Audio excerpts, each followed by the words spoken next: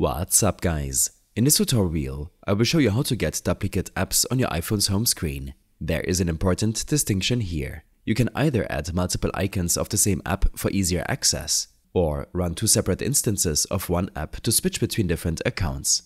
First, let's cover adding extra icons for organization.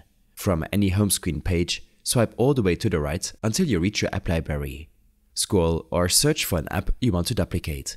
Then touch and hold the app's icon in the app library until it lifts, and then drag it out and drop it into your home screen. You now have two icons pointing to the same app, perfect for grouping one in a work folder and another on your main home screen, for example. That method gives you as many shortcuts as you like, but both icons still launch the same app instance.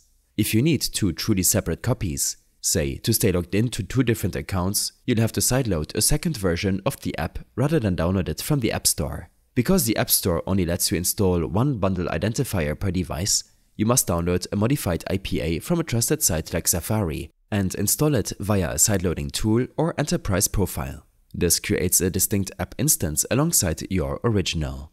I hope this helped you out. Leave a comment if you have any questions and see you in the next one.